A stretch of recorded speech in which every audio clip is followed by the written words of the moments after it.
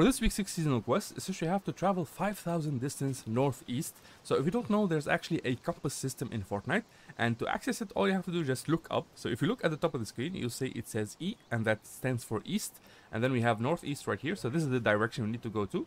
There's north, there's south, west, all the way, all the directions. So make sure you face the correct direction, which is northeast, as you can see right here, northeast. So I'm going to face this direction, and I'm going to just start walking. So you can, of course, start running.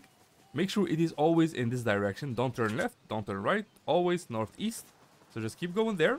And of course, it helps if you have like some slab juices and some slab splashes. And of course, you can do this with a car. It doesn't have to be on foot. Just make sure you are facing the correct direction. Right now, I'm facing the wrong one. So I have to go through water for it to count.